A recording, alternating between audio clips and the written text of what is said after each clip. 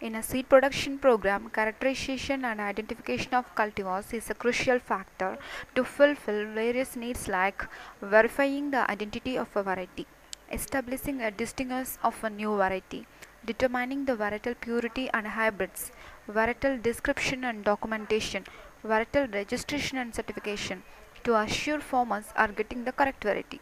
Hence, it is clearly important from many points of view that varieties are to be distinguished and identified properly.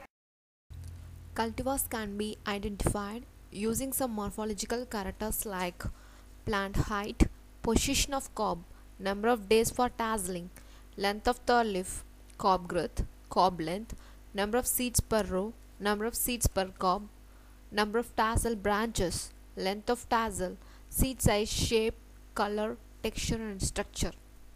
Let us see some morphological characters for maize cultivar identification.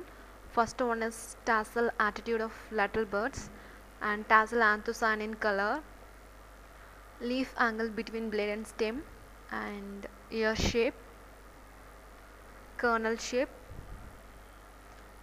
and row arrangement.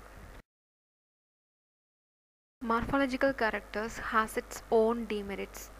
Morphological characters can vary according to environmental changes, which leads to false justification, and also it will take a longer time. Hence comes the importance of alternate method which is rapid, reliable and reproducible, which is known as DNA fingerprinting. In DNA fingerprinting, marker plays a major role in revealing polymorphism. Though there are many markers available for this purpose, SSR marker is the most reliable because it shows high polymorphism which is evenly distributed throughout the genome. This is a codominant marker and results are reproducible.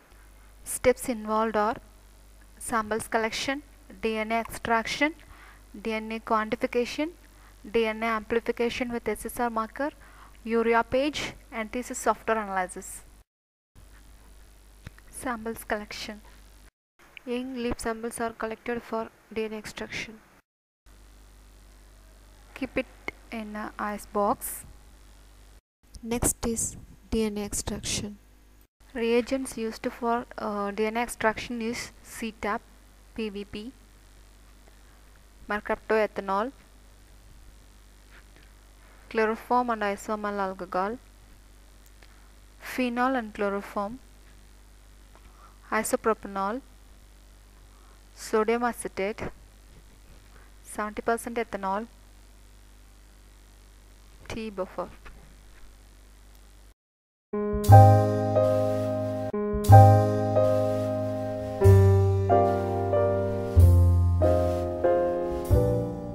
Take 0.5 gram of leaf sample, add 500 microliter of CTAP buffer and few drops of 1% PVP and 50 microliters of 2 mercaptoethanol. Grind it thoroughly until the leaf tissues are ruptured. Using modified CTAP method, DNA is extracted from the sample. Dry the pellet and add 100 microliters of 1x TE buffer. Dissolve gently and place in freezer.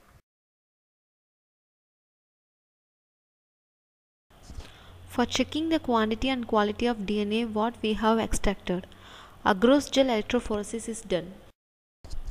About 0.8% agarose gel was prepared and DNA samples were loaded along with dye and gel was run. The image can be viewed under alpha imager. The quantity of DNA can be estimated by comparing the fluorescent yield of the samples. Next one is DNA amplification with polymeric chain reaction. These are the materials required for PCR. This is PCR cocktail for 1x. The total reaction volume is 15 microliters. PCR tubes placed inside the PCR machine. This is the PCR condition for maize. PCR conditions were now set up. PCR machine is run. After a stipulated period, the amplified DNA products will be resolved by a urea page. Plates preparation for page gel casting. These are the chemicals used for plate preparation.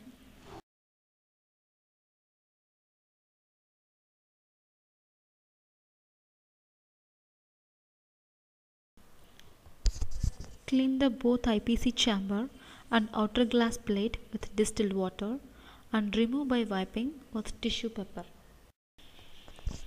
Clean the plates with 70% ethanol. Coat IPC chamber with rain repellent. Coat outer glass plate with bind-saline. Wipe the side clamps, bottom assembly gasket, spacer, comb with 70% alcohol. Place the spacer on IPC chamber and keep the outer glass plate over it. Assemble the unit with side clamp, bottom assembly gasket and lock the unit. Insert the comb between the plates. For gel matrix preparation, 10 ml gel matrix is prepared, which contains 40% acrylamide, 10 ml TE buffer, 10% APS and timid. Inject this solution, make it spread uniformly and immediately insert the combs. Allow it to polymerization for 1 hour. After polymerization, keep the assembly in base chamber.